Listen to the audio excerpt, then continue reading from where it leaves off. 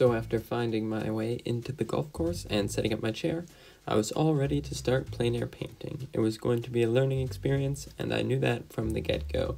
However, before I could get started, I had an unexpected visitor. Hi. How are you doing? Not bad yourself. I'm doing quite well. Are you bird watching? No, I'm going to be painting. Ooh. What are you going to paint? I haven't decided. That birdhouse is nice, but I mean, I do like the lighting on the snow as well. Cool. Good luck. Thank you. You might even get a chance to paint a coyote if he comes by. Yeah, we'll see about that. I have seen some around here, but none today yet, so.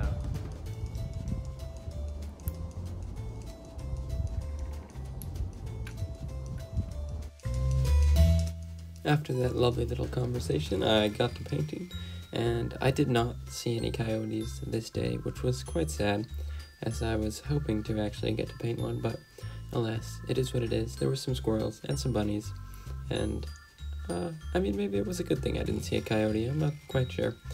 Anyway, after painting for a bit, this is what I came up with.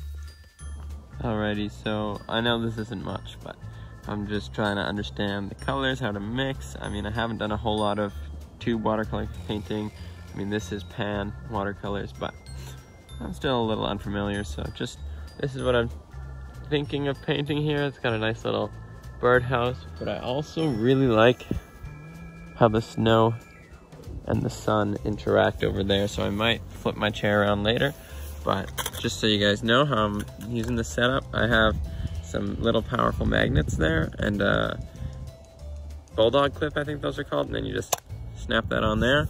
It's really sturdy. The sponge is keeping the watercolors in place really well. I haven't used this for mixing yet. I've been using the page, but it's been going good so far, so we're gonna keep on going. Okay, so we've moved camp. We're gonna paint this, get rid of the man-made signs. I just really like the lighting on the snow and the shadows. And yeah, it's a beautiful day, so let's get to some painting. After drawing a few little thumbnails on my sketchbook page, I hopped into coloring just to get a feel for the different color palettes I had, whether I liked the warmer, cool ones, and to try and understand the lighting a little bit better.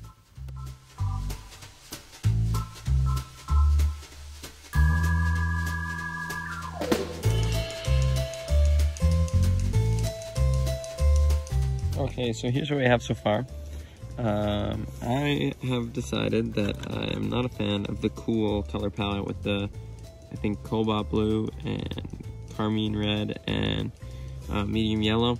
It just, like, if you see here, this is that blue and this is phthalo blue. Phthalo's just way nicer.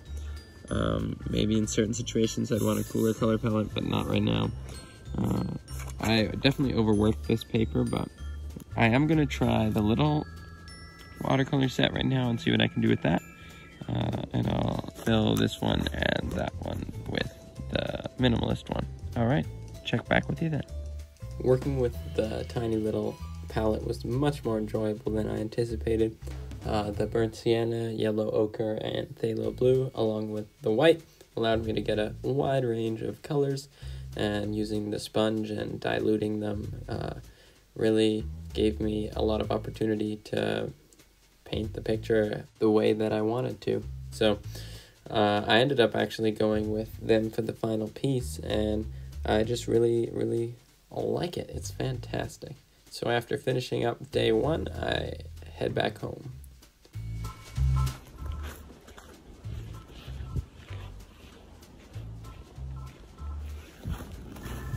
We're heading out for day two. It's a lot colder today, so we'll see how long we last, but I hope to get 2 paintings done.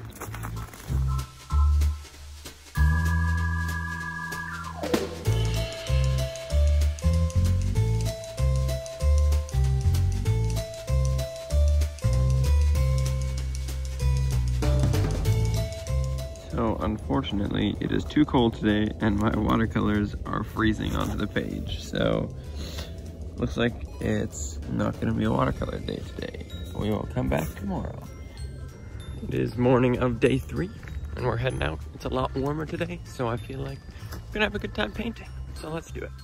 So I started off on day 3. It was in fact much nicer and allowed me to finish all my paintings that I wanted to get done. I started off with a smaller watercolor study, and I just was really enjoying myself. It was sunny, there was animals jumping around, having a good time, and I think this is why people plein air paint. They just get to enjoy nature and do art.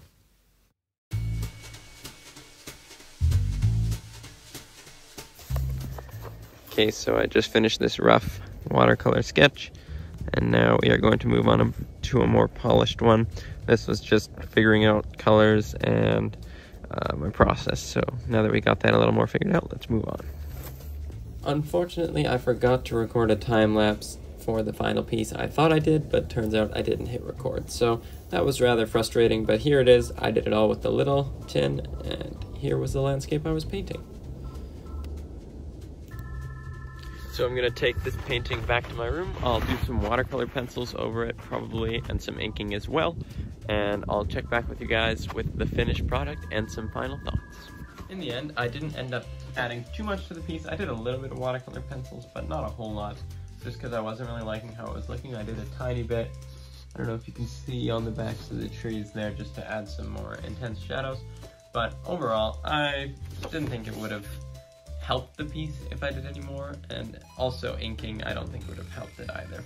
So this is the finished piece. I really enjoyed plein air painting using these little Bob Ross mint tin portable palettes. If you didn't see me make them, you can go check that video out up here and make some of your own. Let me know what you think. I really like using them, so I hope you do too. So that was my plein air painting adventure. I hope you guys go out and check out nature. It's pretty sweet. And paint some paintings of your own. Anyway, that's it for today's video. I hope you all have a wonderful day, and I will see you next time.